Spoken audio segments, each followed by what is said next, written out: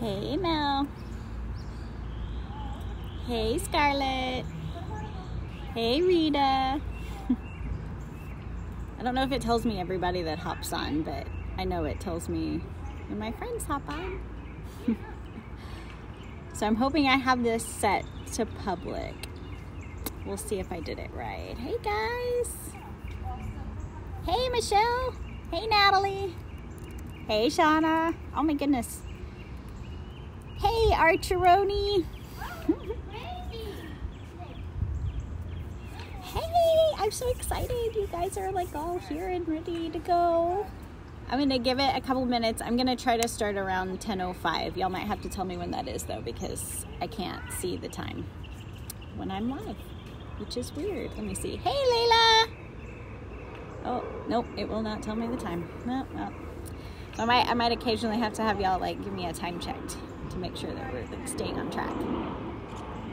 Hey, Jackson. Hey, Karen. Sorry if I miss anybody hopping on. Sometimes when people get on fast enough, it doesn't tell me everybody. So I figured out how to turn the camera around for y'all, so you can see what my shirt says, and when I hold stuff up, you'll be able to see it. I'm very excited.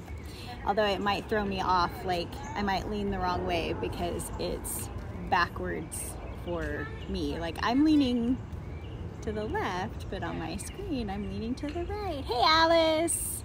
Hey, Casey. Hey, Aunt Denise. Carson and Cora. Hi. Hey, Jennifer. Hey, Yolanda. Meredith. Miss Canavan. Oh, don't let my kids hear me call you by your first name. I'm trying to like make sure I say hi to all of you guys. Hi, Katie. I have a Hannah too. That's my oldest. Hi, Olivia. Hi, Trishan. Let me know if I'm saying that wrong. I think that's right. Emerson, hi. Y'all, there's butterflies flying around out here. I'm up at the school. I'm super excited. Hi, David.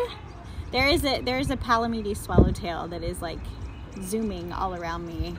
I feel like they're teasing me. That's one of the 2 swallowtails that are local here that I have not gotten to raise yet. So I'm like, hey. Hey, Wendy. So I put my contacts in so I don't have to like squint for y'all. You're welcome. I am super excited that you guys all want to learn about butterflies. Hi, Nico. Hi, Molly.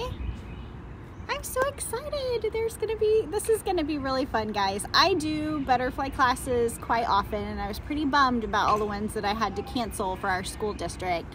Hey, Hazel and Logan. Hi, Penny. I hope you guys are excited to learn about butterflies. I should have brought a ponytail. I'm regretting that choice. Like I was looking through earlier, I think I might have a rubber band. I might have to do if things get, too bad. It's a little windy and it's a little overcast. And there's an airplane. So we might have to pause for passing loud noises. Hi, Gabby. Hey, Andrea. Oh, 10:05. Thank you, Shauna. Hi, Jace. I'm so excited, you guys. There's so many of y'all. I'm excited. Okay, so what we're going to do is I'm going to get rolling, and I'm going to introduce myself. Some of you guys already know me. I'm sorry. You have to hear it again. Is it Danaea and Alec? Danaea? I'm sorry if I'm saying that wrong. I'm really bad at name pronunciation, guys. You can totally correct me, and I will not be offended. Danaea. It's a pretty name, though, either way. Hi, Erin. Oh, I'm so excited, guys. Okay, so I'm going to introduce myself. If we're already friends and you already know this little story, then I guess you have time to, go get some popcorn. All right, so I raise butterflies, which is, I know, a super weird hobby, right? Like, it's totally fine if you think it's a weird hobby. It's a weird hobby. About 5 years ago, my kids and I got a painted lady in a little kit from my sister-in-law. It was actually just like a little leftover one. Hey, Penny and Gordo and Reese and Ryder. Carson. Hi. Oh, from Miss Canavan's class. Hey. I'm sitting here at your school, Carson. You see all the signs? You see all the blue bonnets back there? If y'all look closely, you might see these butterflies that are bopping around. I've already seen a couple today. So 5 years ago, we got our little painted lady. And if you've ever raised from like a little tiny kit, painted ladies just come in a little cup. And they have this little compressed stuff in the bottom, and it's all the food that they need. And all you have to do is just keep them in their cup. They don't even tell you to clean it out, which in hindsight seems kind of gross. So we absolutely fell in love with this butterfly. We named her Betsy. Hey, Andy. We named her Betsy Butterfly, the little painted lady. And before she had even flown away, we were already doing research about other butterflies in our area. Hey, Aunt Denise. Aw. Y'all are so cute. I'm so excited to have so many people. Y'all might like top the biggest class I've ever taught, but this will be the least stressful way to do it. I'm excited. So we fell in love with butterflies in general. We started doing research about butterflies that are here in our area. The kids' school, most of you guys know, the school that my kiddos go to has an amazing gardening program. Like, it is amazing. Hey, Bethany. Oh, from Miss Wimpkin's class. Yay. So this gardening program is amazing here.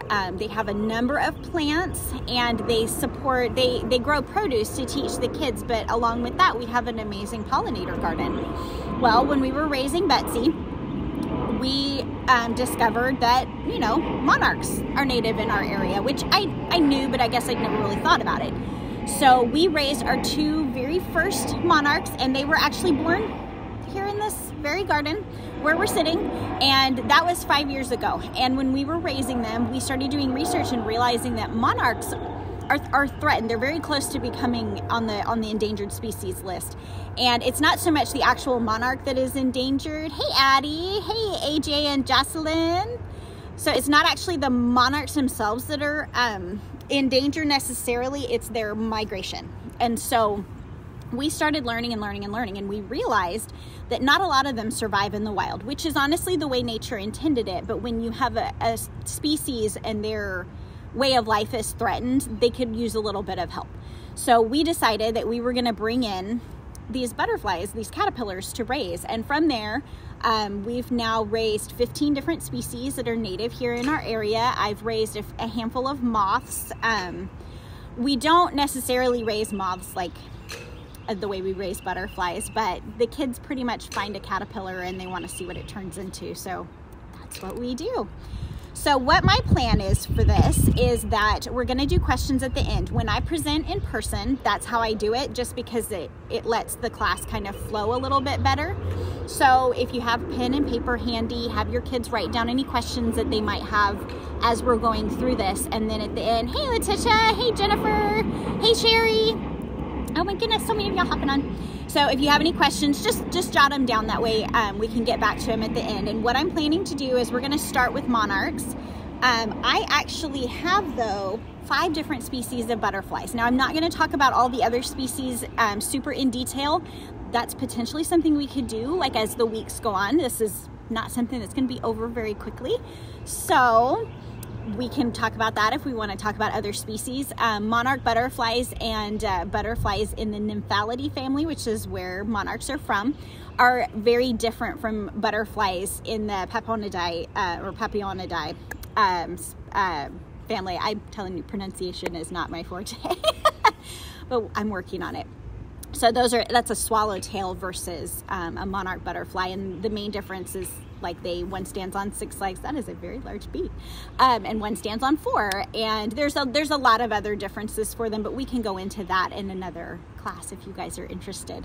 So we will start. I have a couple of things that I'm going to try. There is literally a monarch, like, right to my side. I'm very excited. So I'm going to start with a couple of things. There's something that I'm going to try. I kind of did like a little test run of it last night and it worked. So at that point, I will need some feedback from you guys to make sure that you can see what I'm trying to do. So I have this little clip-on lens that I'm going to have to hold into the frame. I have this turned around so that y'all can see this the correct way. So it's making my brain work a little harder. So this is a clip-on lens. It's a little like a macro lens that I normally use on my phone to take photos. However, I realized yesterday if I put it on my forward-facing camera, I can actually use this as a bit of a magnifying glass. So when I teach these in person, I like to show kids things hands-on. I like to come around and say, here, you can look at this up close. You can touch this. Now, obviously the touching, that we can't do right now. However, we can do the up close. So I'm hoping that this will work. And when I do go on and clip it on, it's gonna make the picture look a little bit fuzzy, but anything that I get super close to the lens is gonna show up super duper clear. So I'm hoping at least that that's the way it works. So y'all will have to tell me like, yes, we can see that, or no, it's not working. Because I'm sure, as you guys know, the closer you get on this, you start to lose focus. And so I'd like you guys to be able to see some up close things. So let's get going. Guys, kids, did you say electrocute the butterfly? I'm gonna go with no. All right, so normally at this part in my presentation, I ask the kids if they know what a butterfly is. So at home, you can answer me if you know what a butterfly is. Who's ever seen a butterfly? We've all seen butterflies, right? If we watch this video long enough, they might just like come by and like, they have a tendency to like smack me in the face sometimes when I'm out here. So maybe they'll do that. So if you've seen a butterfly flying around, why do we have butterflies? If you guys know that, you can answer at home. I'm sure a lot of you guys know, but some of you might not. And do you know what? Until I was a grown-up, I didn't know either. There is a lot of this that I am going to teach to you guys today that I didn't know until I was a grown-up. So all of you guys that are kids, you guys are going to know so much more than a lot of your parents probably did when they were your age. Isn't that really cool? So we have butterflies because butterflies are pollinators. Yes, Rita, yay! Butterflies are pollinators. And I'm sure you guys can think of some other pollinators that you might know. One of them just buzzed right by me a second ago. Bees. Bees are pollinators. Now, bees make honey, and unfortunately, none of my butterflies have ever made me honey. But it's okay, they're beautiful, so I forgive them. So they're pollinators. They go from flower to flower, and they spread pollen. And there are actually some types of flowers that can only be pollinated by something as big as a butterfly. So there are some times when there's certain kinds of milkweed that we have here. I've actually had to help some bees who got their little legs stuck in them because the pollen sacs that need to be transferred are too big for a bee to transfer, but butterflies can transfer them. And wasps are pollinators too. Or are you saying wasps because there's one flying? It is a bug with 2 wings that has a pattern on their wings. That is a great answer. That is what a butterfly is. And they usually have multiple colors on them too. So for butterflies, this is going to be true. So the way I'm going to explain this is the life cycle of a monarch, that this is actually a rough diagram of the life cycle of most butterflies. They all pretty much follow a very similar pattern. So this is why I flipped this around for y'all. I colored this myself, you guys, and I will put some links in here for some pages that you can print out for your kiddos, and you guys can color some of these at home. Hey, Amanda, you are so welcome. All right, so this is where a butterfly starts. They start off as an egg. Now, normally their eggs, well, it depends on the species, but for a monarch, they typically lay their eggs on the underside of a leaf. Now, I don't know how they would illustrate that, so this one looks like it's just kind of on the top, but we'll forgive them, it's okay. So from there, they're gonna grow. Sorry, this backwards thing is testing my brain. So from there, they're gonna turn into a caterpillar. Now this says larva.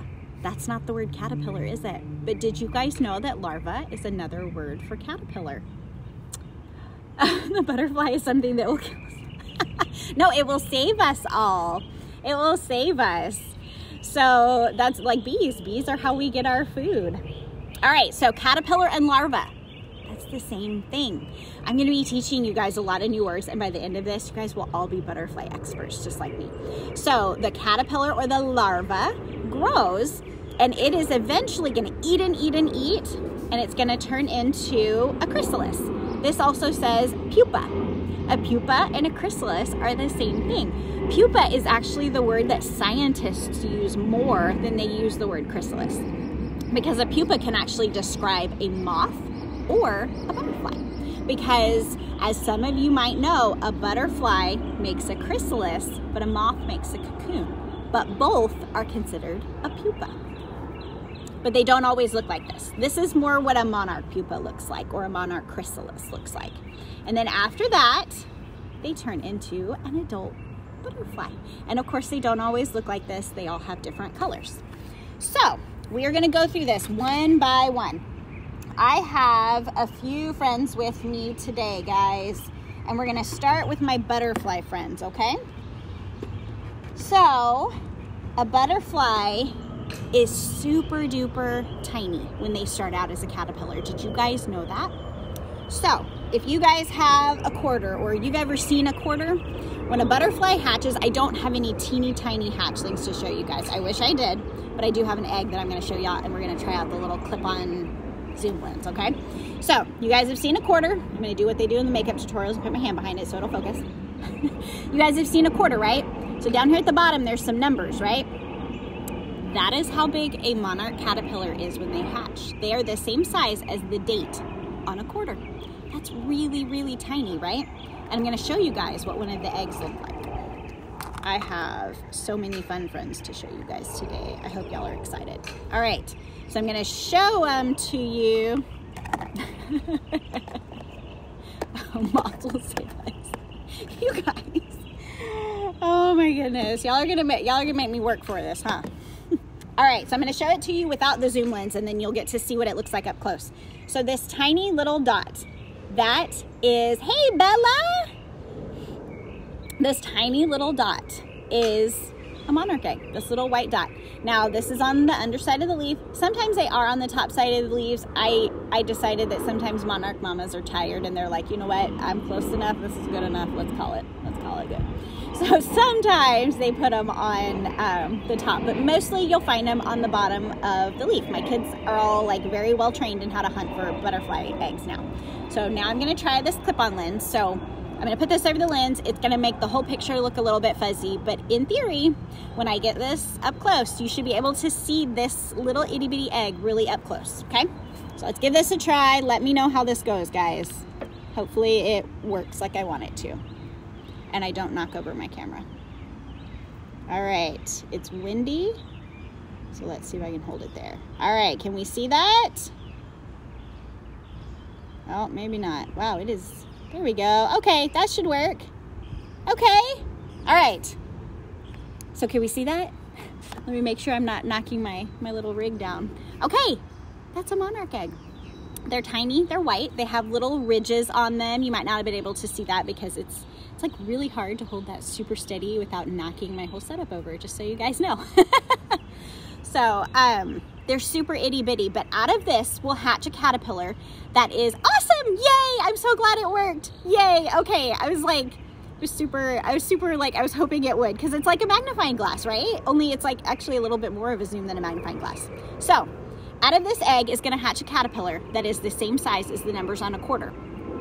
That caterpillar is going to grow and grow and grow over the space of about 2 weeks. 9 to 14 days is what we typically say is the growth cycle of a caterpillar. It is rare, I think, to see the 9. Awesome! Hey, Brother Chapman! Oh, good, Scarlett. I was hoping you would chime in because I know y'all are you watching this on TV? I'm hoping you are, because I was hoping that it would be clear enough for that. Okay, so they're gonna grow for about 2 weeks. I don't usually see the 9 days. I read it that it's 9 to 14 days. However, I don't often see that myself. Sorry, I'm gonna adjust this just like a hair. So they're gonna grow and grow. And this isn't even the biggest that they get. This is a 5th instar monarch caterpillar, and he will probably continue to munch for at least 3 more days. You see him? He's a little unhappy that I'm messing with him. So caterpillars are deaf. A lot of people don't know that. They don't have ears. Neither do butterflies, which is funny because I talk to both of them. So I'm, wasting my breath, but that's fine. It's like talking to my kids sometimes. So caterpillars can't hear anything, but what they can feel at 12 to 16 days. Yes, sometimes it's longer than 2 weeks, but 2 weeks is pretty much the standard. So what caterpillars can do, instead of hearing sound, they feel vibrations. So sometimes if my kids are running around and they're yelling, then the caterpillars' heads will go bop, bop, bop. And they do this like little, and it kind of means that they're annoyed, but it also kind of means just that they're hearing something, that they're detecting something. And so this guy has grown from the size of the numbers on a quarter. They grow, oh, that's okay. But at least you can see the picture. Yay. So these guys will grow 2,000% bigger from the size they were when they hatched. So kids, that means that this is the same as if you were born and then 2 weeks later, you were the size of a bus. That is how fast and how much a caterpillar grows. So that would be a lot of food, right, parents? And like clothes, like how would you, and diapers? I don't even want to think about it. It's just a lot. It's like, it's huge. So this guy is going to continue to get way, way bigger, and we want him to be nice and fat, because the bigger the caterpillar, really the bigger the butterfly. The more healthy food that they're able to eat when they're caterpillars, the bigger the butterfly, and the healthier the butterfly they're going to be when they grow up. So, and you see how he's got these cute little stripes, but he does not start out that way. When they are first born, they actually are gray and almost translucent. And the reason for that is because they can hide easier. Now, butterflies and caterpillars really don't have a lot of defense at this stage. I have to tell you kids a secret. Are y'all ready for this? Caterpillars do not know karate. Okay, you guys, they don't know karate. So that means, hey, Deborah. So that means that if a predator is trying to get them, they don't really have a lot of ways to defend themselves. So they have to rely on hiding and on camouflage and a few other things that they do. It's mostly, hey, September, it's nice to meet you too. So mostly camouflage and just hiding. That's really the biggest, that's really the two biggest things that caterpillars have to defend themselves. That's it. They can do the head bopping thing, but really, hey Miranda, really they don't have a lot more defense than that. So I know that's like a stunning secret, guys, that the caterpillars don't know karate, right? So once they eat and eat and eat, and actually as they eat and eat and eat, they go through a lot of changes. So this guy, to grow to this size, he can't just stretch out. Like for humans, when we grow, our skin stretches. That's how we grow. And any moms who have a kid, you can explain to your kids how skin can very much stretch when you need to grow, right? So that's not how skin works on a caterpillar. Whenever they get too big for their skin, they have to climb out of it, which sounds so crazy, right? It's kind of like if you think about like a sleeping bag, you can climb inside a sleeping bag and then you unzip it and you climb out. Well, that's what they do. Their skin, they'll sit for about a day and a half and their skin will loosen. They have a fluid that releases under their skin and it'll loosen it, and then their skin will split and they will crawl right out of it. And they usually eat it. Jennifer, you can't hear me? Is anybody else having trouble with the sound? You might need to crank your volume. Hopefully it's not me. So sometimes after they, hey Addison. So sometimes after they climb out of their skin, they eat it, which is super gross, right? Super gross. But for a bug, that is protein. So it's, okay, awesome. Jennifer, you might need to crank up your sound. So it's kind of like, oh, got a message, sorry. Oh, yay, hi Jennifer, yay. Okay, good, glad the sound is okay. So their skin is a form of protein. And what that does is it's like just like an extra little snack for them, which is a good thing, even though it sounds kind of gross to us. So what they're gonna do is they're gonna go through five instars is actually what it's called. This is one of the vocab words that we're gonna learn, guys. Instar. An instar is very similar to a level in a video game. You are so welcome. Hey, Allie. So you guys, I'm sure you guys have all played video games, and when you play your video game and you get to the end of a level, you level up, right? Well, when these guys get to the end of an instar, they get bigger. And an instar is just a way of saying a level. So they're going to go through 5 instars. This guy is the 5th, and the egg that you saw is like 0. That's like before a crank. What did I say? I'm sorry, I don't know what that means. Logan, you're going to have to be more specific. Hey, Haley. Hi. Or is it Hallie? Oh my gosh, please tell me I'm not saying that wrong. Guys, please, if I butcher your kid's name, please correct me. Haley or Hallie? Hi. I think it's Haley. So, once they get to the end of this cool little transformation that they do, and they crawl out of their skin for the last time. So, Amanda, I'm going to do questions at the end, and I have a list for you of what you'll need. Thank you, guys. So once they get to the end of this, they are going to crawl up to the top of their enclosure, like when I have them at my house, or if they're up here at the school. We found some in that tree. You got to point the right way. That tree right there that you can see the edge of. I found 2 in there yesterday. So they go somewhere that they feel is safe and secure, and they build what's called a silk button. And what they do is they actually spin silk with their mouth, and it's very similar to what a spider does to make a spider web. It's the same type of silk, only for a caterpillar it comes out of their mouth, not their bottoms like a spider. Much better, right? So what they're gonna do is they will climb up. I'm gonna put our little friend back in here because it's a little bit windy and we don't want him to fall off. Hey, Caitlin. So I gotta get my other one out for you. So what they're gonna do is they're gonna pick a spot that they feel like is super duper safe. They're gonna make that silk button, and then they're going to hold on to it with their very back feet. And the back feet on a caterpillar, and actually all of their feet, are called prolegs. So they're gonna hold on with that. Yes, airplane, sorry. Hey, Kenley and Josie. Hey, Miss York. All right, so what they're gonna do is they're gonna hold on with these prolegs, and they will stay like this for about 24 to 36 hours. And what is happening, let me get that a little bit closer so y'all can see it. It is kind of gross. Oh, it's gonna get grosser, Bella. Kids usually love this part. So, they're gonna hold on for about 24 to 36 hours. And what they're doing is, it looks like, you know what? I'm showing y'all a chrysalis, and I have a J to show y'all. We call this hanging in J. Whenever these guys get attached, let me get him out of here. And he actually might pupate very soon. So he has been hanging here for about a day.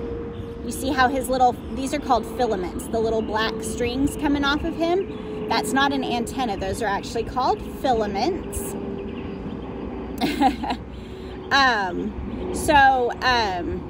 He's been hanging here for about a day. And you see this white thing at the end of him? We will look at this with the magnifier in just a minute. So this little white dot that he's holding on to, he's holding on to that with his prolegs. And what's gonna happen is he's gonna hang like this until eventually he sheds this skin for the very last time. And when it splits open, there will be a green pupa underneath. And pupa, we learned earlier, right? You're welcome. So the pupa underneath. So when we first had our caterpillars, I had looked at so many pictures of what a butterfly chrysalis looked like, what a caterpillar looked like. I had researched all of this. Nobody told me that when they first split out of this skin, that it looks like a giant booger. You guys, I was convinced that our hey Jane, I was convinced that our caterpillar was broken and that he had done something terribly, terribly wrong, because he looked gross. He looked like a big slimy booger. He really did. And for the parents who know Slimer from Ghostbusters, that's, you had a butterfly. That's awesome. So it looked super gross. But what happens is it's because everything's a little bit mushy when they first come out, and then it hardens into the chrysalis, the pretty chrysalis that I was holding a second ago. So let me clip this lens on, and I'm gonna let you guys see. And now he is getting really close to pupating. So a lot of his skin is kind of translucent, and it's super easy to see a lot of different parts. So I have a little pointer that I'm gonna use. And by pointer, I mean stick for doing manicures, but it works as a pointer, right? So I'm gonna clip our little lens on real quick, okay? Let's see. All right, so I'm going to get this. Ooh, it's going to take me a second to line it up. All right. So let's see if I can point. That right there is a silk button. It looks clear on my screen, so hopefully it looks clear on yours. That is a silk button, all of that silk. This caterpillar made that with his mouth. So you see how he's a little bit translucent, and you can kind of see through his skin. What you are seeing under there, and I'm gonna point to it if I can without upsetting him. So what you're seeing right in there, sorry, hang on guys, airplane, is the pupa. That's him underneath the skin. And he has something, take that off. He has something under his skin that is right up here at the top. It's called a cremaster. And that I will show you on the chrysalis. Hang on, give me 1 second. Okay. Sorry, fixing stuff. Making sure I'm seeing everybody's comments. All right. So this underneath here is a cremaster. And what that's going to do, and it's the most stressful part whenever they pupate. It'd actually be pretty cool if he just like started pupating right now, right? Like it's seriously, oh, you guys are so awesome. So what he's going to do is eventually these feet that he's holding on with are going to let go. And what's going to happen is he has to do a quick switch with that cremaster. Now, if he misses, he'll fall. And I can't tell you how many times I've had one that was in an enclosure at the house when I was first learning about all of this. And I would sit there like this. And I would think, oh my gosh, it's going to fall. They don't know what they're doing. They know what they're doing. And yes, sometimes they fall. Like right now it's kind of windy, and if it got super windy, that could cause them to fall, or if for some reason they were sick, it could cause them to fall. However, most of the time they know what they're doing, and it is an amazing process to see, and it happens super fast too. So if you're like, basically if I get up to go to the bathroom, I usually will miss it. So anytime I want to see a butterfly pupate, I just have to be willing to not go potty for a little while, and then I'll be okay. So I'm gonna leave him right here. He is literally like, he is going to pupate anytime now, guys. But I don't wanna leave him just sitting because of how windy it is. So I'm gonna set him kind of off to the side over here. And if he starts to pupate, which would be amazing, we will watch him, okay? All right, that does not feel secure. Hang on 1 second. So after he goes through this whole awesome transformation, I almost said magical, but let's be honest, this isn't magic, it's science, right? So after he goes through this whole transformation, now you guys watch, he's gonna pupate over here and I'm gonna miss it. I'm gonna fix us really quick. Every time I put that clip-on lens on, the only downside is it messes with my frame, just a hair. Just gonna fix us. Sorry guys, have to like get all close for a second. All right, so after they go into their chrysalis and get all, after they pupate, that's the word we're looking for. Sorry, I made myself lose my own train of thought. Here's my chrysalis, that's what I need next. So after he hangs and he pupates and he doesn't look like a booger anymore. Yeah, science is magical. I always hesitate to say magic because I know that kids do live in a world where we've got a lot of make-believe stuff, and I always want to specify this is very real. This happens because of science and because, you know, miracles. So let's see if I might have to break some of these off. Sorry, didn't really think that through before now. So this is what he's gonna look like. Do my makeup tutorial. You see the white button at the top, guys? I feel like that's probably not super focused, but hopefully it is. So the white button at the top, that is the very same button that you saw on the caterpillar. It is windy. So that's the very same button that you saw on the caterpillar, and they hold on to it with this. And this black thing right here, use my little pointing stick right there, that's the cremaster. I'm going to show you that in a zoom in just a second. So that is how they hold on, and at the very top of this, it has a whole bunch of hooks and it grabs onto that silk, and that's how they hang. And they've got to pick a good spot because it takes about 2 weeks for them to turn from this into a butterfly. So hopefully they pick a spot that's really good. Now I will say, this guy did not pick a spot that was really good. He actually picked a branch on the crepe myrtle tree behind me that fell, I'm guessing maybe in a storm. And as I was about to pull the branch out of the flower bed to get it out of the way and move it, I I noticed him. So fortunately for him, he saw it, but otherwise it was a very secure location. So let me clip this on and I'm going to show this to you guys super up close. Hey, Nicole. Okay. So I'm going to hold him steady with my finger and just get close. All right. So that is the silk button and that is the cremaster. And while I've got this on here, I'm going to show you guys something super cool. So a lot of you who are used to my butterfly shenanigans, you know that I talk about how I can tell if a butterfly is a boy or a girl once they're in a chrysalis. Well, if I can get it close enough and the lighting will cooperate, there is a mark just between, hang on. Patience with me, y'all. Okay, so there is a mark right between those two black dots. And this one is a boy. See how that's a dimple right in between there? So the lowest two black dots. Now let me make sure I'm seeing that right. Yep, that is a dimple. Now, in this area, this is the area that I'm talking about. I'm gonna get up here close. Okay. So this is, wow, I need like 5 extra hands, y'all. So right there, that's the area I'm talking about, is right in between those lowest two dots. There is a small dimple. Now that same spot would be a line if this is a female. But that's a tiny little dimple. And take that back off. Sorry. As I'm looking at it with my, yeah, it's a dimple. So the problem is when I get this all up close, I'm blocking my own view of the screen. So I'm having to like, okay, is that what it is? But it is a dimple. So this is a guy. It's a male butterfly. And he's going to hang out in here for likely about 2 weeks. When I found him yesterday, his chrysalis was still pretty soft. So that means that it was brand new. And so he will sit in here and he will harden for the next couple of days, or for the next couple of weeks, I'm sorry. And then after spending time in here, oh, let me show you one more quick thing while I've got this out. So this is a question that I get asked by a lot of kids, so I'm going to answer it even though I don't have a kid here asking me a question. These guys have gold on them. And no, I did not paint it there. That is one of my favorite questions. I love that kids think that I'm doing butterfly arts and crafts. So that is a gold band, and then there's actually a couple of gold dots down here at the bottom. These are pretty incredible. So scientists, guys, this is why kids, a lot of people will say that, oh, we know all we can figure out about science and everything. Kids, this is why y'all need to grow up and be a scientist.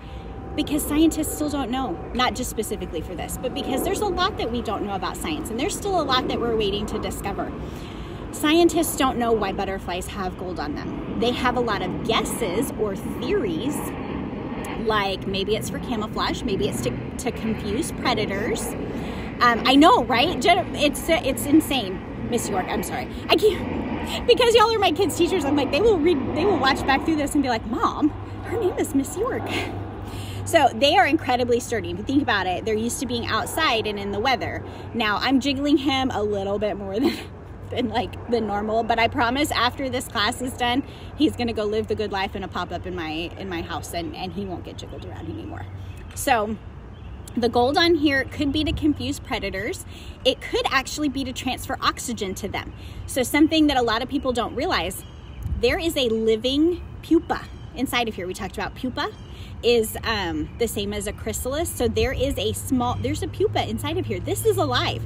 If I were to put this in a cup with no air, it would actually suffocate and die. Now it would have to be a pretty small cup because they don't need a ton of air, but they do actually need air. And there are spiracles. I can show these to you. I'm so excited. So I get to show these to kids in person when I teach, but it's not, you can't really see these unless you have like the magnification like I have. So I'm super excited I can show this to y'all. So I'm gonna show y'all what a spiracle looks like. And a spiracle is used to transfer oxygen while they're in here. So I'm gonna hold him like this and see, oh, hang on. Sorry guys. All right, nope, that's not a spiracle. I'm trying to not grab him a whole lot, and I'll explain why in a minute. So do we see these little holes right there? They're oval and sideways. Those are spiracles, and that transfers oxygen to the pupa that is inside of there. Hey, Vanessa. that transfers oxygen inside of there. Now, the reason that I said I was trying to not touch them, kids, do you guys know what a bruise is?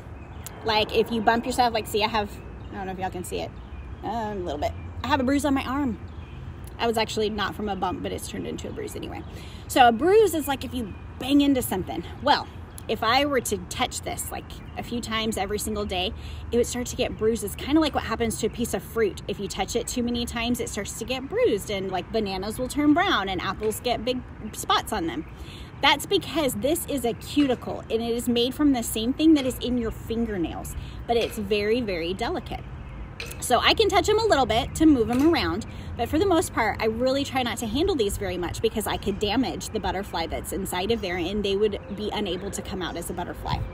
All right, so we are now going to talk about the butterfly. Okay, he still hasn't pupated. I'm seriously, we're going to miss it, and he's literally sitting 6 inches from my side.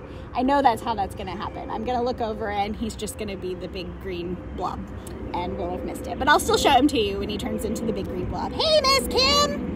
I missed you. Kim is my former coworker, you guys. Okay, so now we're gonna look at real butterflies. Now, like I said, I normally teach this class in person. So I've taught it enough that I already know the questions that your kids might be asking as they're looking at me opening these and taking them out. Yes, guys, these are real butterflies. They are dead. And no, I did not kill them. And I promise you, that is without a doubt. Every time I do a lesson, I get asked those questions. And it's my favorite thing ever because kids are so awesome. So these are dead butterflies. Now, I know it does, so why are they dead? That is an excellent question. I did not kill them. Sometimes when butterflies emerge, they are not completely healthy. So what happens is I save them and let them dry out so that I can use them for classes just like this. Now, part of the butterfly life cycle is that everything that is alive, or part of the life cycle in general, is everything that's living will one day die. So butterfly's life cycle is about 4 to 6 weeks. When we talk about the migration, we'll talk about how some of them do actually live a little bit longer than that. But however, part of their life cycle is that they are born, they grow into a butterfly, and then they die. And if you think about it, we couldn't just always have all these butterflies flying around. They can't live forever because we would run out of nectar and things for them to eat. So it's just a part of the butterfly life cycle that eventually all things, I know it does seem sad. You know what? I'm not sure how much longer we'll be. I'm going to switch to migration in just a minute, and we'll show you some of our other caterpillars. This is going a little longer than my classes in person normally do, but the logistics of figuring out all of this stuff is taking a little bit longer. So yes, they are dead, but not because I killed them, and I've just saved them so that I can show you guys in person what a butterfly looks like. So this is a boy butterfly, and I'm going to show you how I can tell. Do you see these little dots? Let me get my pointer. See these little dots down here, right there? That is called a pheromone dot, and I'll show you some of these up close. So you notice how his wings are the lines on his wings are a little bit thinner, and hers are a little bit thicker, and she does not have those same dots. So that's how you can tell. This one's a boy and this one's a girl. So the main reason that I keep these is because kids really like to touch and to look at things, in person. It's because I keep these are just butterflies that died. And I keep them on hand to show kids because kids are hands-on learners. And guys, if we were doing this class in person, I would let you pass these around and you would get to touch them because it's really actually pretty cool to touch a butterfly's wing. Now, something I want to tell all of you guys, but mostly the grown-ups because they probably grew up believing the same things that I did. I don't spend a lot of time touching butterflies. I don't just walk outside and say, hey, I'd like to poke your wings.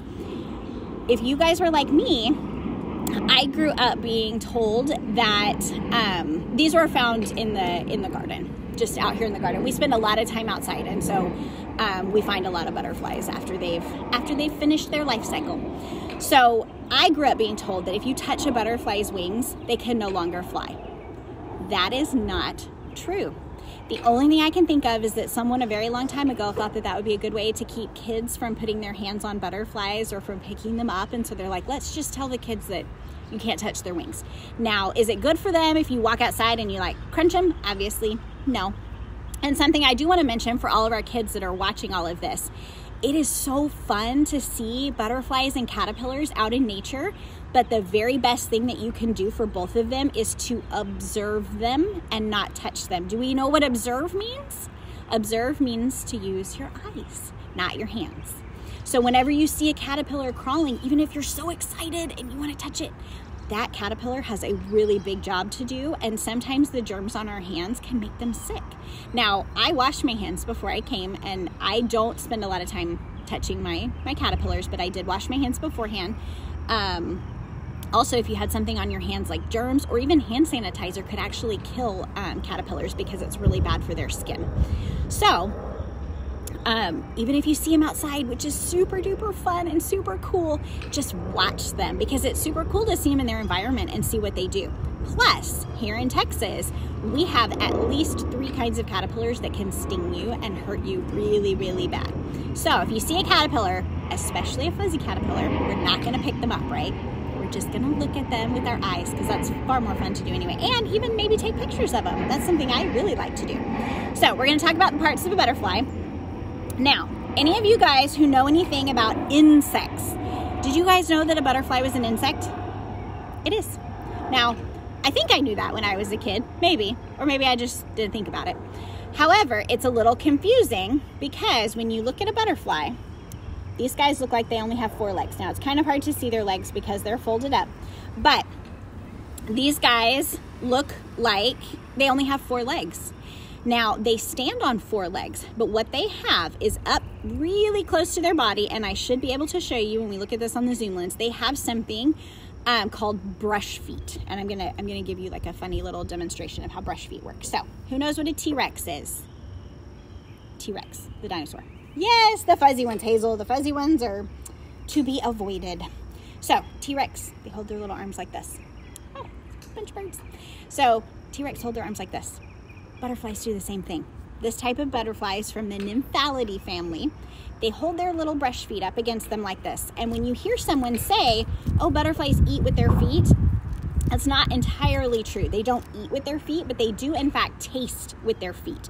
And what they will do is they will extend, I need something to hold my butterfly in place because it's windy.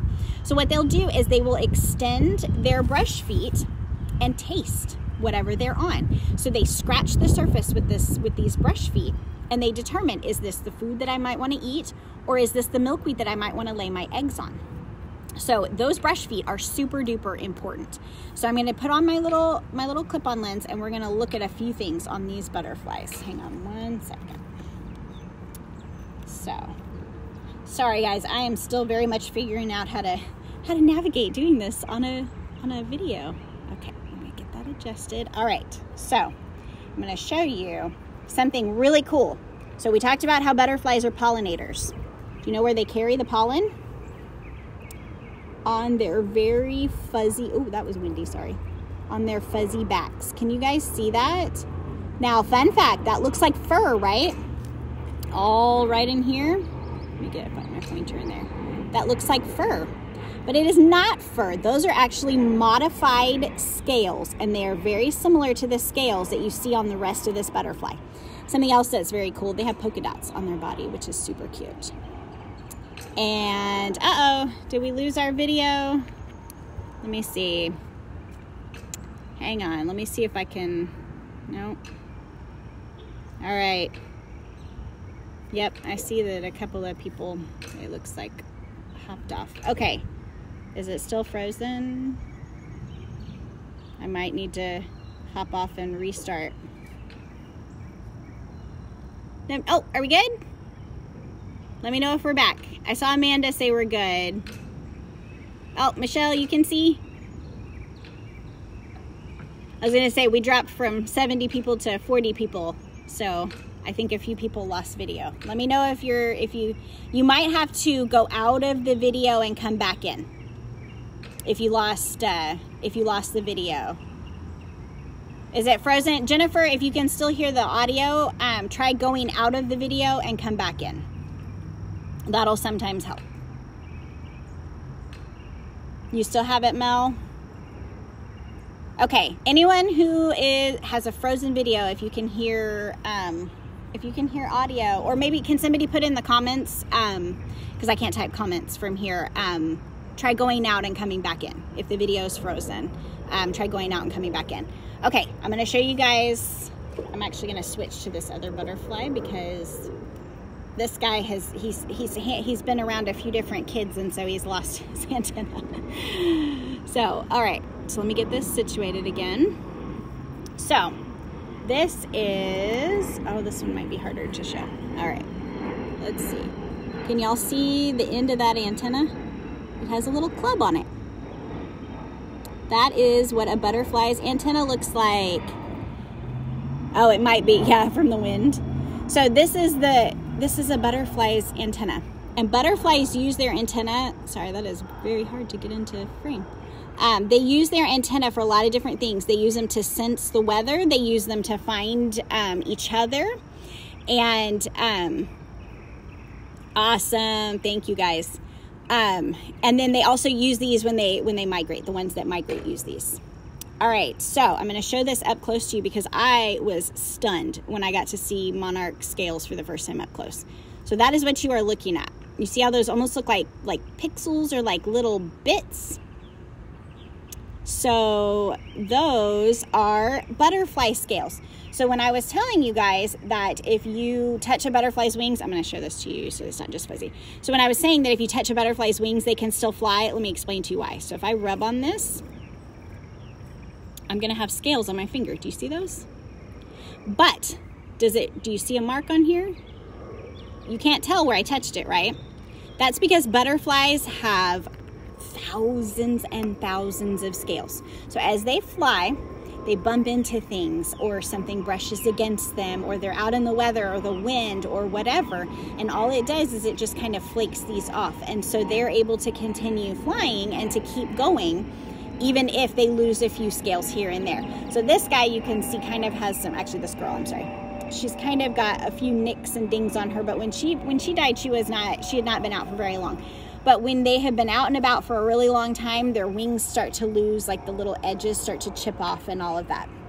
So this is my girl butterfly. So, oh, he's still not pupating. I keep checking. All right, hopefully everybody is back on and we're not frozen. Everybody that was having problems. All right, so we're gonna talk a little bit about monarchs migrating. So, they bump on your window, yes, they do. They flap up against stuff, and now that I'm an adult and I understand that the logistics of their wings, it seems really silly that when I was a kid that I thought that butterflies would never fly again if I touched their wings. But you kids that are watching, you guys are going to know way more than I did when I was an adult, before I knew that butterfly wings, that doesn't hurt them. Now, like I said, that doesn't mean that we run outside and we're like, hey, let's touch all the butterflies, because that's not a good idea. But it will not keep them from flying if you pick one up and help them fly. So what I'm going to show you guys is a couple of things. So we're going to talk about the monarch migration. So I know that you guys have probably heard about that. The monarch migration is famous. And do you know what's really funny? There's actually a lot of types of butterflies that migrate. So when it gets cold here, we're going to talk about migration. I'm going to explain to you guys what migration means. Some of you kids might know what migration means, and I know that you adults do. But that means that the weather in a certain place gets too cold. It's usually when it gets too cold, and the butterflies have to go somewhere that's warmer because they are cold-blooded. That means that they can't just, they can't rub on themselves. They can't go buy a little butterfly sweater and warm up. Airplane.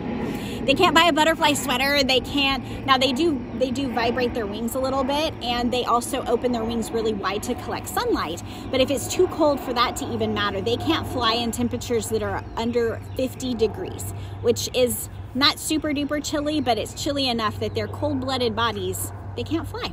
So they all get together and they fly down to Mexico. And butterflies as far up as Canada, and butterflies all over the world do this, but only the butterflies here in the United States are the ones that go down to Mexico.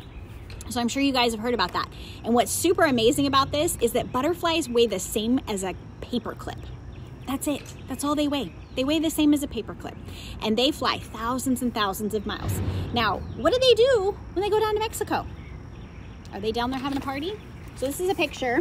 So this book is fantastic. We'll talk about this book in a minute, but I'm going to use this picture as I'm going to get it straight. So these are butterflies hanging on a tree. There's a tree underneath all of those butterflies. And what they're doing is they're huddling together for warmth, for protection, and just as a place where they can sleep and be safe. So they hang out down there. They don't move around a whole lot, which means they don't have to eat a whole lot, and they wait for it to get warmer. And what happens is these big warm gusts of air will come through, and that's what triggers them to know, oh, hey, it's getting warmer and I can fly away now. And while they're down there, they're not having babies.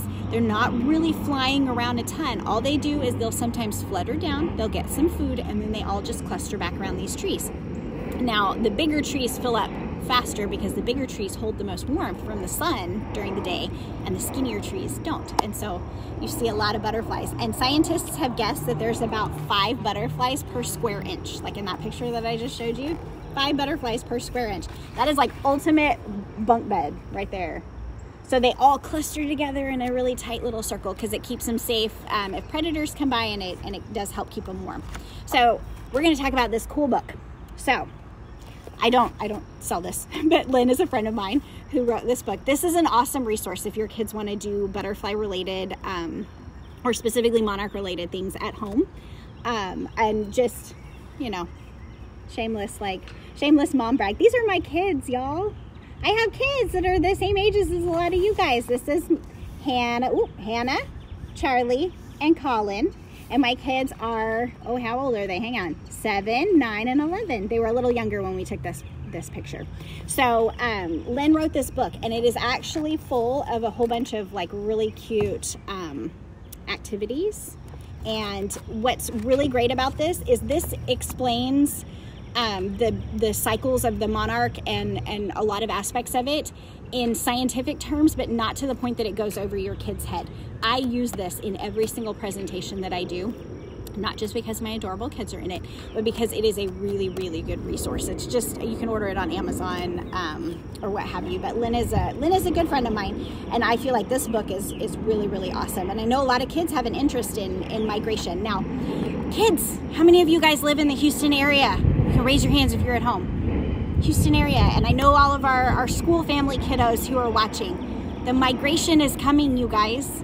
It has already started on a very small scale. So that means that these butterflies in Mexico are feeling like, oh my gosh, we need to go. It's time to go back to all of these warmer places and to have babies and lay eggs, like up here at the school. Last year, our school had 24 monarchs in our orchard that actually set up here for a couple of weeks, and they would munch on all the flowers back there, which was amazing to see. And honestly, if the wind blows just right, even from the orchard, I can smell the flowers in the orchard from over here. It smells like heaven. It's great. So the monarch migration is coming. You're going to see a lot more monarchs in our area because Houston is one of the first places they stop, which is pretty cool. And it's also one of the last places they stop before they get down to Mexico. So if you're outside, playing outside in your yard in the next couple of weeks and you see monarchs flying, that's the monarch migration. And those guys have flown thousands and thousands of miles. Now, oh, did I count them? No. So the dozen and the 24 in them, I really did, because I kept seeing them and I kept thinking, am I seeing just the same few over and over, or are we really seeing? And so the kids and I we stood in different places in the orchard. I thought you were talking about counting the ones that were hanging in the picture. I was like, no, I didn't. But we stood in different places and we were like, okay, I see 5 right now. Okay, I see 6 right here. And so we were able to, he hasn't. Oh, thank you for reminding me, Chantal. He hasn't. He's still sitting here. I seriously think he's going to wait. Okay, somebody go to the bathroom. Just anybody, go to the bathroom. That's what triggers it. Every time you go to the bathroom, they pupate. So that's what we need. No, he's still sitting. He's still hanging out. He's doing his, he looks like he's doing caterpillar yoga. Right before they pupate, they like contract their bodies kind of in and out, and it's really funny. So he looks like he's doing caterpillar yoga. But of course, if I move him, he'll shrink up and he'll get freaked out. So we'll move him. I'll move him if he starts going. Okay, actually, I might move him. Hang on, because he really is getting started. This would be the second time that I got one to cooperate and pupate while I was teaching a class, and I would be like super excited. Okay, I'm gonna bend this piece of paper out of the way. Okay, I'm gonna get him. Your comments are covering where he's sitting, so y'all are gonna have to tell me if you can see him where he's at. I want to get this bent out of the way though, so it doesn't touch him. They get a little annoyed if things touch them, like while they're pupating. It's like it makes them kind of have like a curl up reflex. Is he in focus if I leave him just kind of sitting right here? Does that work? I can kind of see it a little bit, like y'all's comments take up half the screen, and so as those feed through, I can't tell if he's in focus. I can actually move him closer, but let me know if that works. See, every time he jiggles, of course they're used to being outside and jiggling, but I'm gonna hold his cup because I don't want the wind to come and blow him. So these butterflies that migrate. So I told you earlier that butterflies live for 4 to 6 weeks, right? Well, that's not very long to go all the way down to Mexico. Okay, so if y'all can see him from here, we'll leave him for now. So you see this curling thing that he's kind of doing? He's getting ready. He's actually right now separating his skin from the pupa underneath. He's like flexing. So, and it's like a muscle thing that he's doing. Now, when he goes completely straight and looks more like the letter I than the letter J, that's when he's about to turn into a booger. So I would seriously be like over the moon if he will cooperate and pupate for y'all. Yeah. All that he is doing is what normally happens when that happens. So, all right. So 4 to 6 weeks is not a very long time, but the butterflies that migrate to Mexico are incredibly special. So when butterflies come back in the spring, the eggs that are going to be laid around here, those butterflies are going to live for 4 to 6 weeks. They will then travel to another area and they will lay eggs, and those will travel to another area and they will lay eggs. And so there's generations is what they call it. It's kind of like waves of butterflies that are born, because they can't all make that migration all by themselves all the way back north from being in Mexico. The very last of those generations of butterflies are called the Methuselah generation. And those butterflies are able to live for 6 to 8 months. And their wings are actually shaped different than a normal than the normal monarch. So these guys that I showed you, I don't want to bump him, so I don't want to grab my the guys that I just showed you, those are regular, not migratory butterflies. But butterflies that are migratory, their top wings are actually shaped longer and more streamlined, and that is because they're going to fly a whole lot more than the butterflies that came before them. Now, again, this is something that we talked about with scientists. Scientists really don't know everything. They know a lot and they're very smart and they teach us a lot. However, they don't know what makes the Methuselah generation be born. It's temperature, it's the length of sunlight in the day, it could be a combination of all of those things, but something triggers.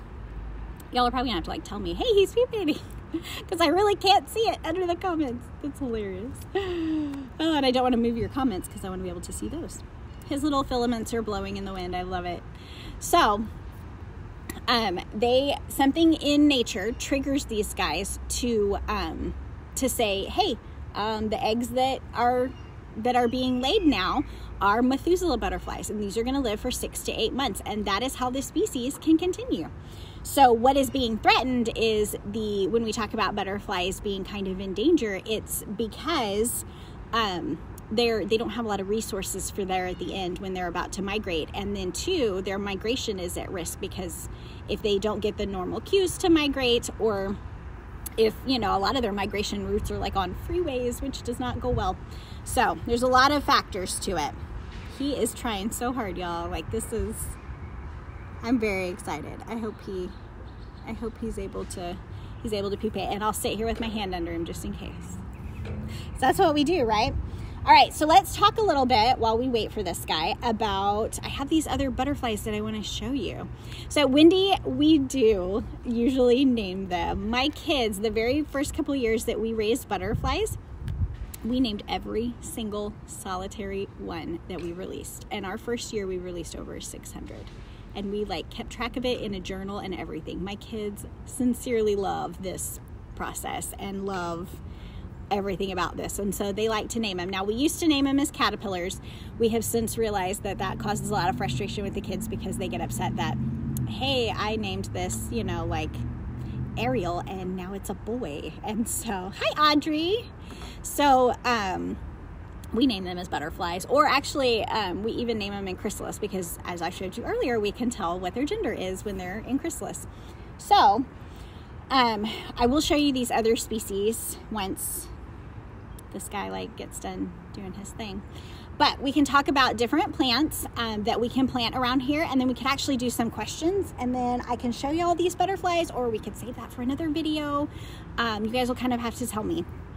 And so, we're here in Texas. Hey, honey. We're here in Texas, right?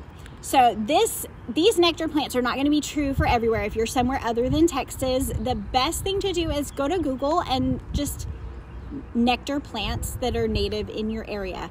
It's pretty important to get them from a reliable source. A lot of places like Home Depot, I mean, honestly, it's fun to raise them from seed, but not everybody's cut out for that. I have a bit of a brown thumb, so trust me, all of my advice is coming to you from very much a place of a person who is not amazing at growing plants and very much learning it.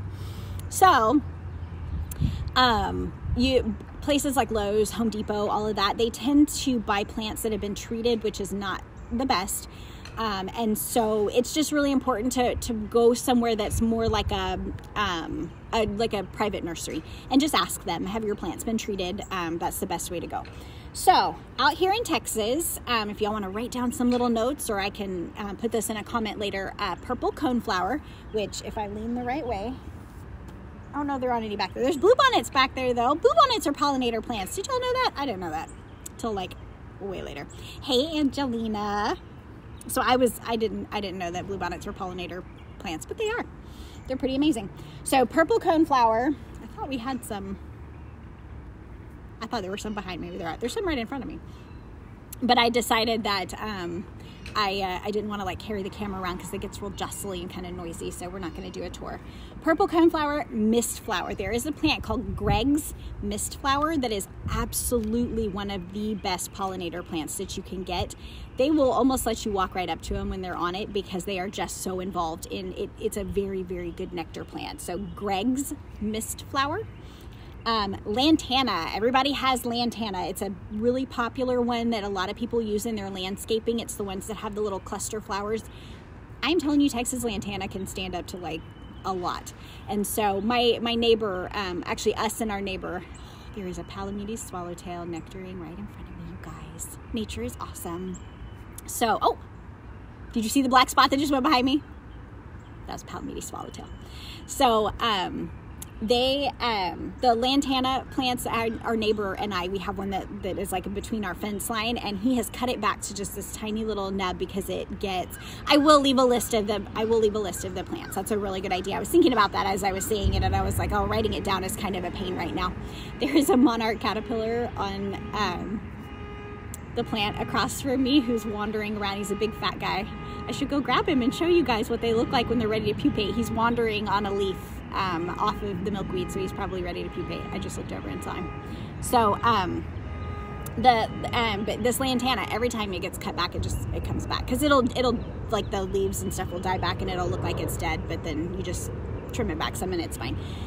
Sage is a good one, which a lot of people don't think of that. Sage, like the spice, but it puts off purple flowers that are really great. Vervain is another one. I did write myself a cheat list for these because it's plant. I'm new to plants. I'm learning my plant stuff, and so I had to write myself some notes. And then aster. Now, if you are wanting to see, okay, I gotta go grab this. I'm gonna go grab this butterfly for y'all, or this caterpillar for y'all, because I kind of want y'all to see what he looks like. He's real big and fat. It's cute. And then I'll put him back. Okay. Watch this guy. I'll be right back. Hang on.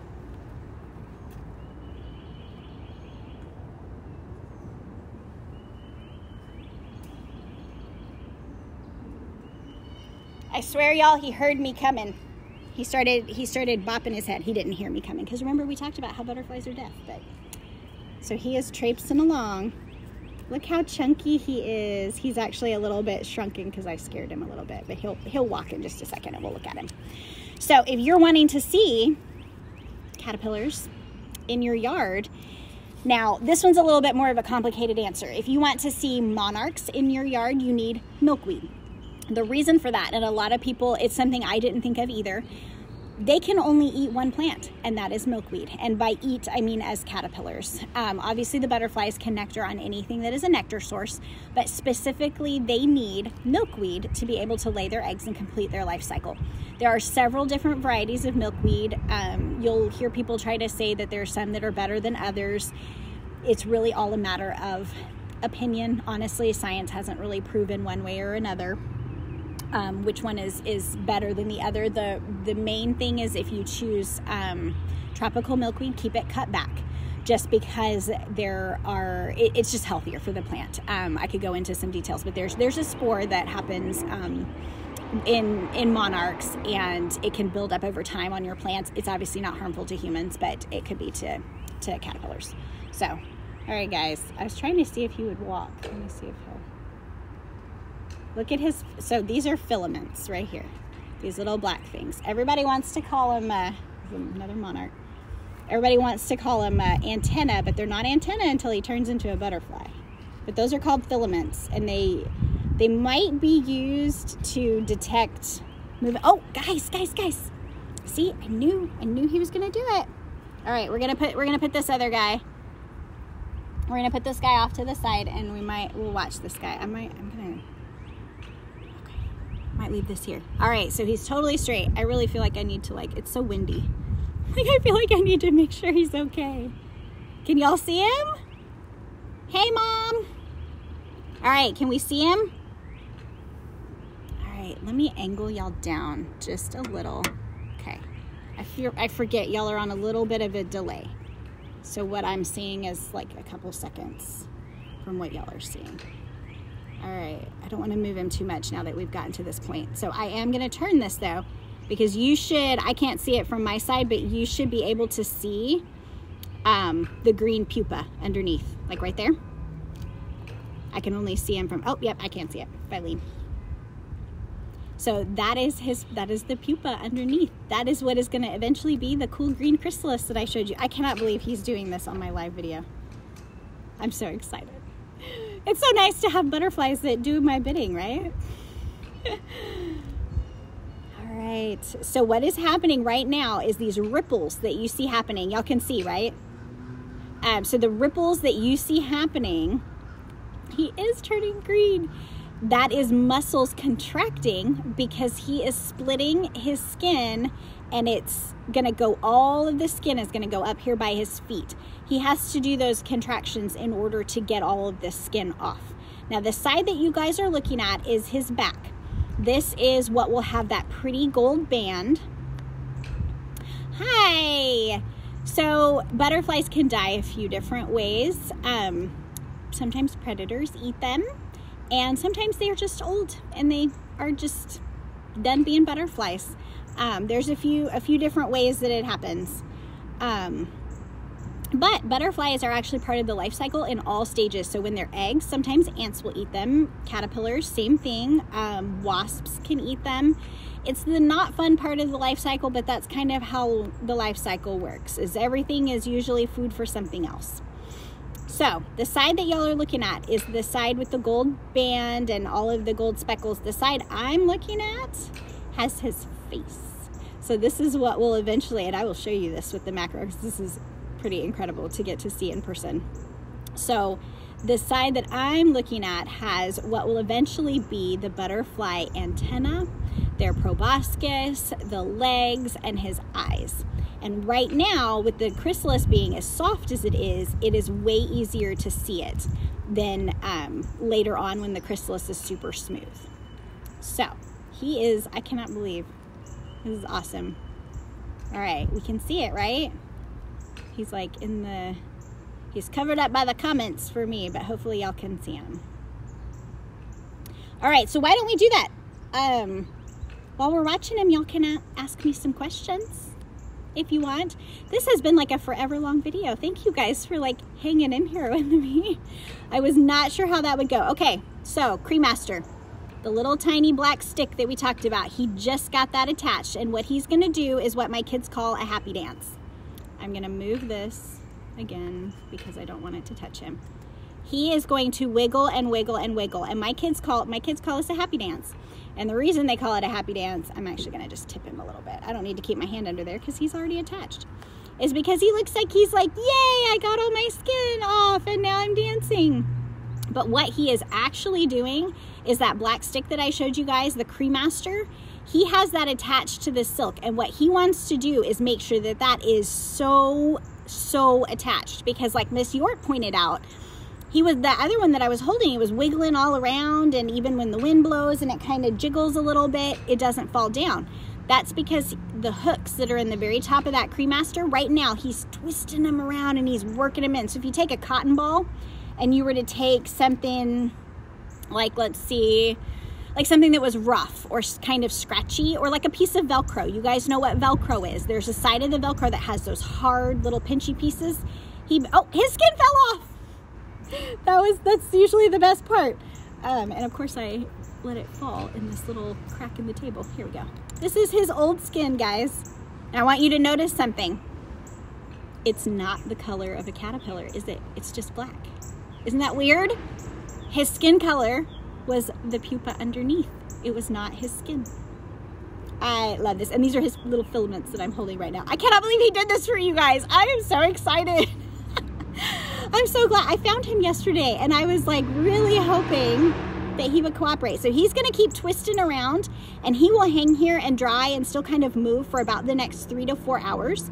But what he's doing is just making sure that that little hook is all stuck inside of there. So if you were to take a piece of Velcro, Harmony, give me 1 second and I'll answer your question, sweetie. If you were to take a piece of the Velcro, like the rough side of the Velcro, and obviously you can attach it to the soft side, but if you took something like a cotton ball and you just kind of rubbed it back and forth, it would grab a whole lot of that.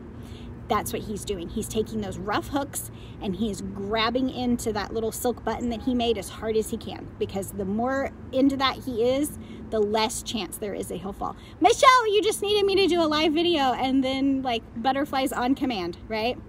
Isn't that amazing? I am like, oh, I'm not gonna lie to you guys. The first few times I saw this, I cried a little bit. So guys, kids, was I right? I'm gonna move him closer. He looks like a booger, right? Tell me that doesn't look like a booger. Parents, Slimer from Ghostbusters, right? All right, I do want to show you really quick with the zoom lens. We're gonna get close and I'm gonna be super careful because they are incredibly delicate, obviously, at this stage. So we'll be very careful. But I'll show you. Hang on, I gotta get him into frame. Go slow. Okay, gonna very gently. Oh, see, he doesn't even want me to touch him. So right here on the front, the closer I can get, you see him wiggling? Sorry, give me just a second. There we go. So there's his, we can't tell what his gender is because it's too soft. But these lines, down there at the bottom, those 2 yellow dots, those are his eyes. Those are the eyes that are eventually gonna be butterfly eyes. The lines in front of him, those are his legs. And the lines that are the, every time I touch him, he's gonna do that, sorry. So the lines that are further on the outside, those are eventually going to be the butterfly antenna. Isn't that crazy? Sorry, I know he's wiggling, but if I try to steady him, yeah. If I try to steady him at all, he protests. All right, I'm gonna put him back down in his little thing because I don't want the wind to get him. So, who was it that asked me? Harmony. Harmony asked me, what are predators to butterflies? Harmony, that is an amazing question. And you know why? Because again, when I was a kid, I was taught that birds don't eat monarch butterflies, that they have colors that warn the birds and that the birds don't ever eat them.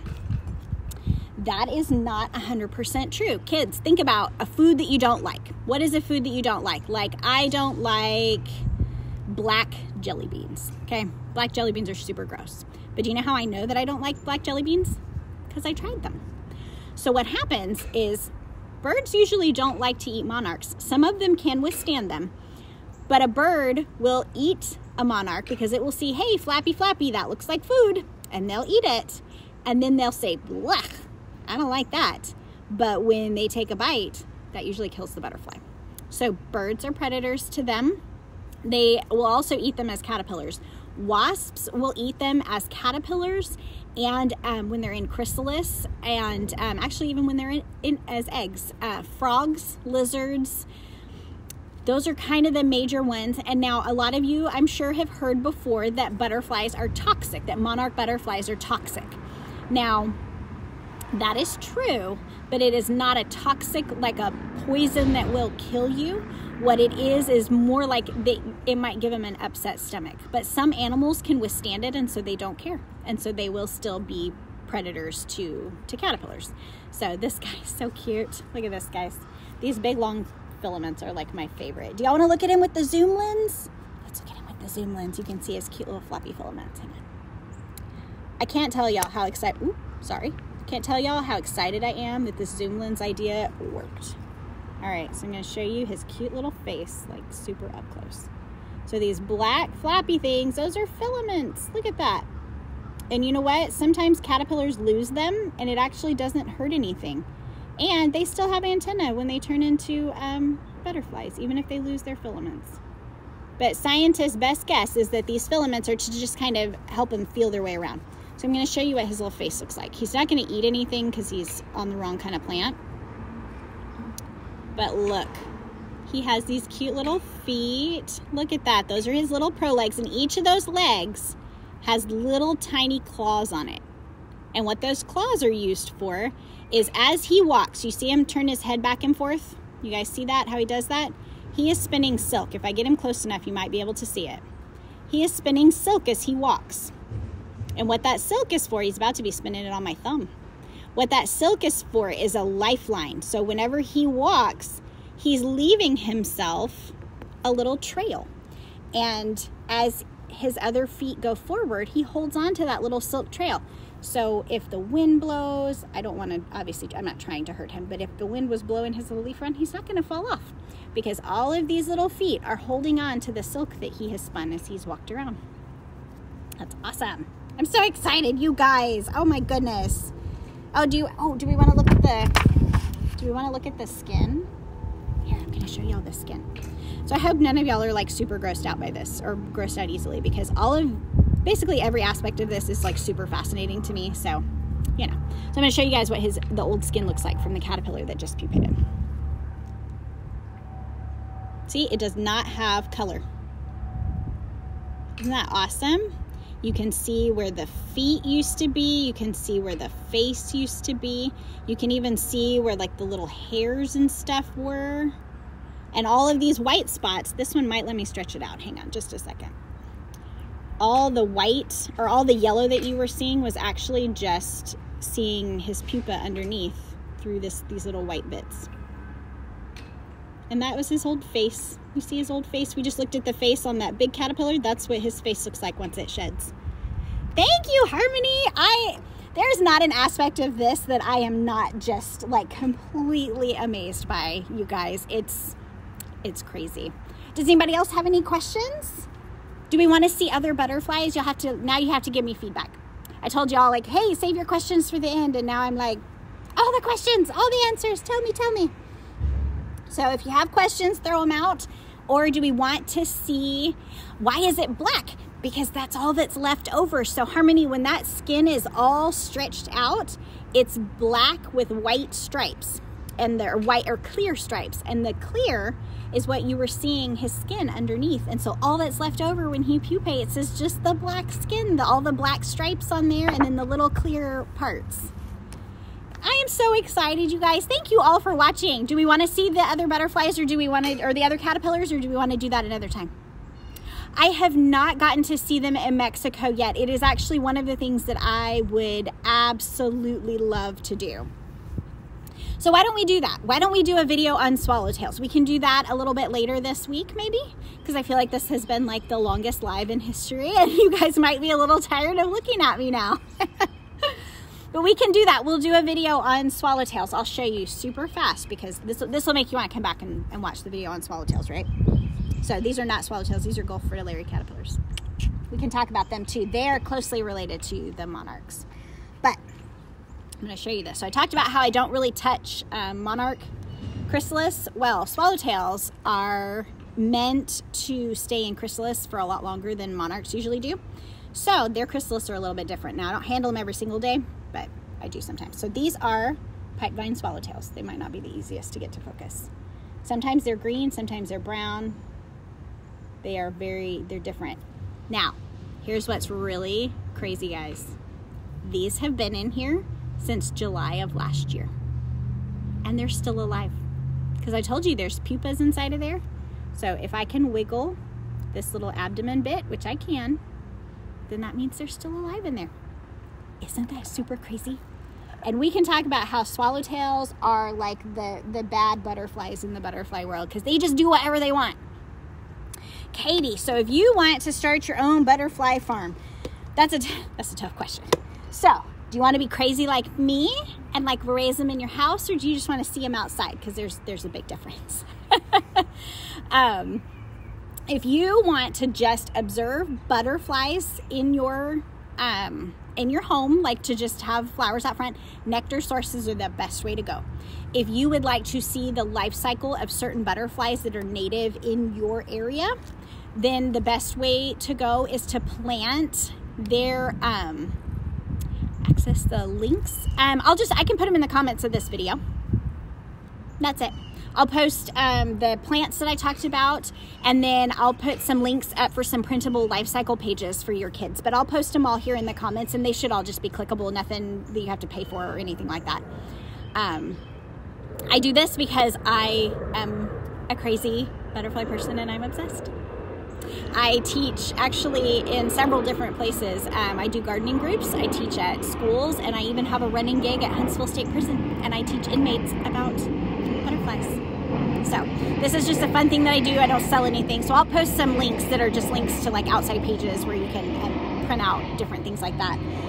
But if you just want to see butterflies like flying around, then it is very addicting. Then you would plant nectar plants. So things like coneflower, the Greg's mist flower, all of those type of things. If you would like to see butterflies and their life cycle, specifically monarchs, then you would need to plant milkweed. Plant probably like twice as much as you think you'll need because they eat it. Like we talked about it, they grow 2,000 times bigger, right? So that's a lot of milkweed.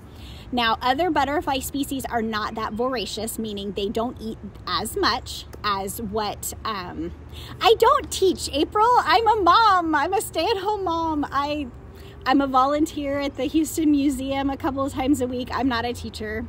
When I go and teach my butterfly classes, I teach all age groups.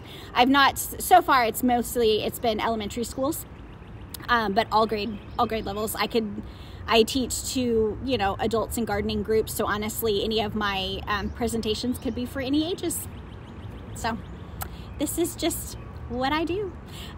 So if you're wanting to see the life cycle of something other than a monarch, then your best bet is to Google whatever type of butterfly you want. Like here in Texas, I'm not sure, I know not everybody watching is from Texas, and so I'll try to be a little more broad.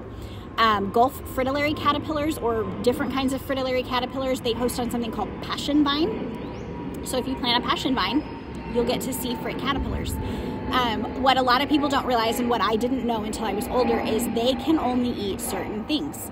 I know that when I was a kid, I would think, oh, look at this caterpillar, just throw some grass in there with it and we'll call it good, but that does not work. They have to eat specific things. Monarchs can only eat milkweed. There is a type of, I'll show you, I think Harmony said she wanted to see some other regs, so I'm going to show you guys this. These guys are called queens, and they are very closely related to monarchs, mostly because they host on milkweed, the same as monarchs do. It's like a cousin. I know you kids all have cousins, right?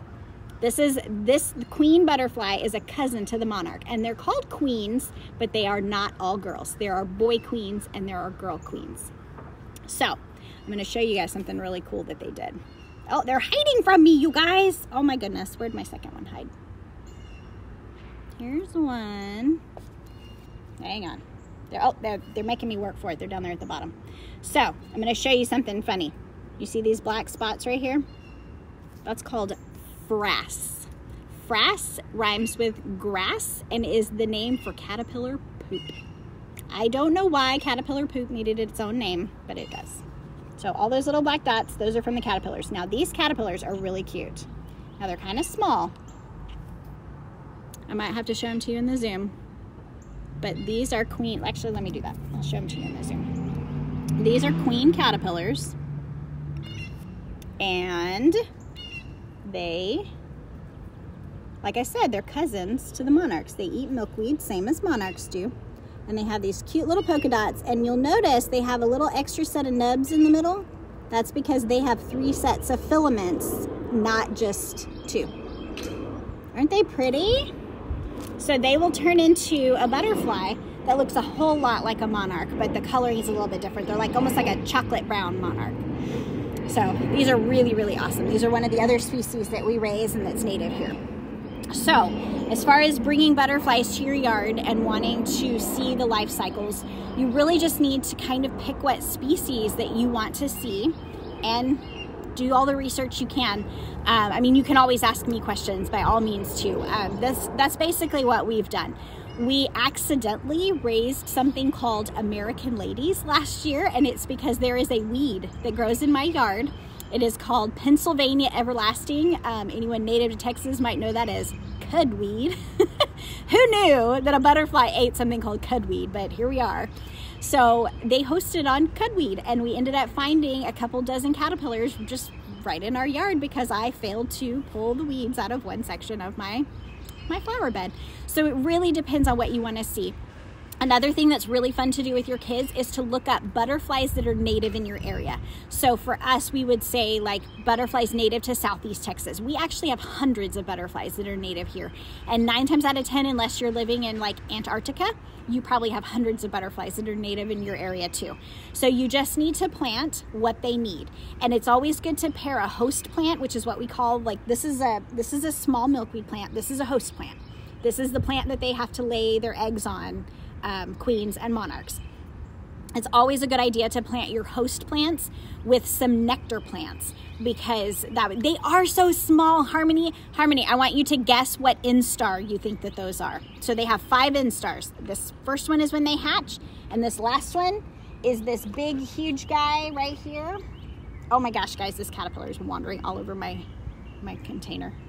So this is a 5th instar, and a first instar is teeny tiny like the numbers on a quarter. So all of those things, what instar do you think he is, Harmony? You got to tell me. I want you to guess for me. It's a mystery. And I know what instar they are because I am a crazy butterfly person, but because I've gotten to see them molt. So get back on your leaf and go make your chrysalis. Come on. So you just need to find out, just do a little bit of legwork, but you always want to plant your host plants with some nectar plants because if you think about it, being a mom is hard work, right? So you want these moms to come lay eggs in your yard. Well, you need to give them some snacks. So it's the best way to describe it. So if you want butterflies in your yard to just fly through, plant all the flowers you can think of. If you want butterflies to hang out and leave you their eggs, then you got to plant what they want. So it really just depends. Yes, that one is huge, Mom. All right, Harmony, what's your guess? So this guy is a 5th instar. Remember, instars are like levels. He's a level 5. He's like the one that we just watched pupate. He's going to turn into a chrysalis really, really soon once he decides where he wants to go. And I'm only holding him because I know that my hands are clean. And because I'll wash my hands when I'm done. These guys are seriously so fun to watch. Like, just watching them walk around is my favorite. And they're very curious. And see, right now, you can't see it, but I can feel it. He's putting silk all over my hand while he walks. Because he's very worried, not necessarily that I'm going to drop him, but that he could fall. Because he doesn't know where he's at. Along with being deaf, they also have pretty bad vision, actually. So, all right, Harmony, you got to tell me what your guess is. I can tell you, if you just want me to tell you. Oh, this hair, y'all. And I'm backwards to the camera, so every time I try to get it out of my face, I'm like, oh, the wrong way. So, oh, see, oh, y'all probably can't see this. Hang on, let me see if I can get, hang on. We're going back to the zoom lens that I lost. Oh, here it is. I'm going to see if I can show y'all a piece of silk, because it's pretty incredible, honestly. Let me know if y'all can see that. Hang on. Well, I don't know. You might not be able to see that. Yeah. Mom guesses 2nd instar. That's my mom, y'all. Yeah, I don't know if you can see the silk, but you might be able to see it coming off of his face. There we go. Oh, okay. I didn't know if y'all be able to see that strand. But coming off of his face are more strands of silk. Because he's just, that goofy thing that he does with his face while he walks, that's silk. I have it all over my hands now. I'm going to set him back down though. Awesome! I'm glad y'all could see it. Isn't that crazy? It literally is just like a spider web. It does. It looks just like spider webs. That's what it is. So mom is right. He's a second instar. Or the queens, they're second instars. But, okay, how about I say this? Mom's half right. They are second instars, so they're actually about to become third instars. That's why they're kind of chilling out and not eating anything. But I do want to show you something kind of cool that they did to this plant. And then I think we will wrap this one and we will plan on some swallowtail classes later. Okay? How about that? Unless anybody has any other questions. So I want to show you something really cool. This is something that monarchs do. This one's obviously a queen, but monarchs do the same thing. You see how this leaf is like kind of bendy and it looks a little bit like broken right there? So all of these leaves, this is milkweed. Milkweed has a sap inside of it that is, making sure I don't have a, okay. Just making sure there's not a caterpillar under there before I'm like messing with this leaf. So these veins right here have this milky sap in them, and I can actually show you. So I'm gonna break this. Anytime you break off a leaf or you break open a leaf, oh, these might not show it very well because they're, well, on the end of there, it's white. You see that? That is milkweed. And that is that's milkweed sap. That is the sap that comes out of it. That's why this plant is called milkweed, because it has a milky sap inside of it. And it has toxins in it, and that is what makes monarchs taste bad, is this sap. And you can actually see it a little bit better on this plant.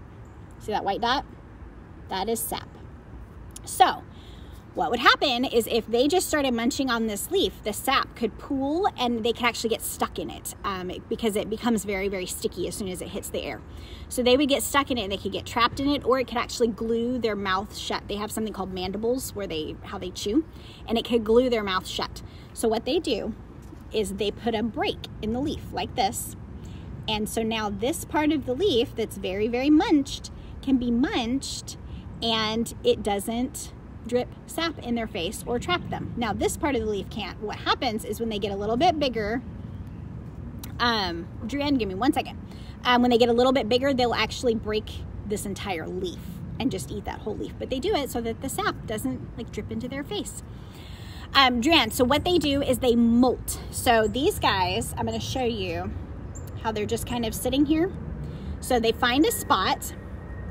I'm doing my makeup tutorial thing, guys, where they like hold their hand up so it'll focus. It works. So he's gonna sit here like this for about a day and a half.